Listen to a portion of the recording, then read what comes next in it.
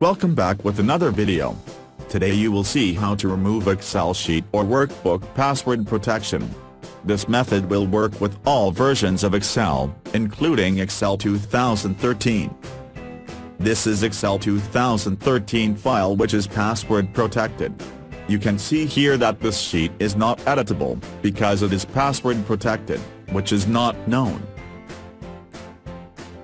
But this is not a problem anymore. Open your browser and visit the website shown on your screen. Link is also in video description.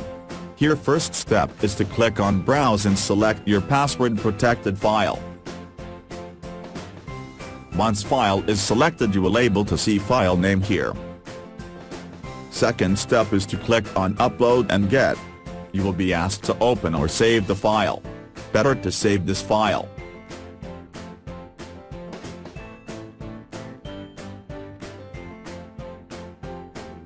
Open this newly saved file. Select Enable Editing. That's it. Protection from Excel sheet is successfully removed. Thank you for watching. Please like, share and subscribe.